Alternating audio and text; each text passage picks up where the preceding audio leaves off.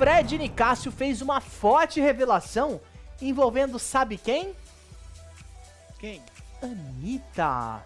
Ai, mas a ANITTA tá dentro do Big Brother, né? Que a Kay Alves é a cara da ANITTA. Tinha o ex da ANITTA, que era o Gabriel Fop. Tinha o Michael Jackson lá da Kay Alves também, né? E agora o Fred NICÁCIO também com a história da ANITTA. O que que acontece? Fred NICÁCIO decidiu contar um lance dele com a ANITTA. Pera. Lá vem. Um lance dele com a ANITTA. Ele teve uma lance dele com a ANITTA. Ah, um não lance dele com a ANITTA. O que acontece? Ele, né, que... Ele aí falou o seguinte, numa live que ele estava com a ANITTA, ela começou a chavecar ele e disse que ele era uma delícia, fazendo vários elogios, né?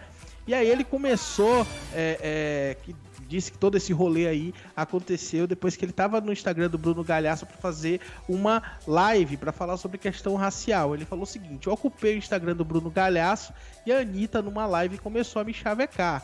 Doutor Fred, pelo amor de Deus, você é uma delícia. Ele disse que ficou sem graça, né? E ela tava falando horrores sobre ele na live.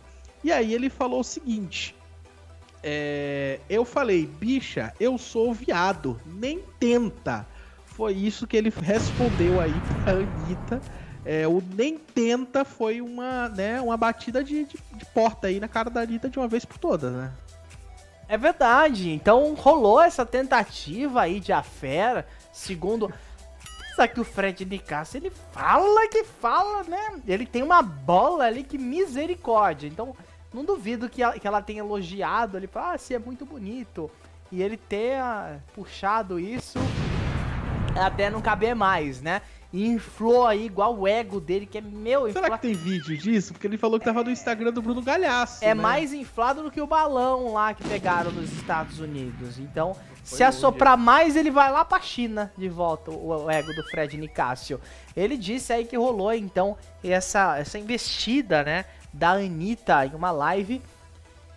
Eu só acredito vendo. Vamos ver se alguém consegue recuperar esse vídeo, achar esse vídeo por aí. Porque o Fred NICÁCIO a gente sabe como ele é. O que ele fala não se escreve, né? Mas ele é pipoca também, né? Ele contou essa história aí justamente pra Kay Alves, né? Que é o cara crachado da ANITTA ali, o cara crachado da ANITTA. Nossa, é ANITTA demais. Mas tudo bem. Eu acho que a Kay Alves desbloqueia o telefone da ANITTA. Eu acho que desbloqueia. Eu acho que desbloqueia. Colocar a cara dela desbloqueia. Parece muito. Bem que eu acho que a ANITTA ela não deve fazer desbloqueio por face, não. Deve ser na digital.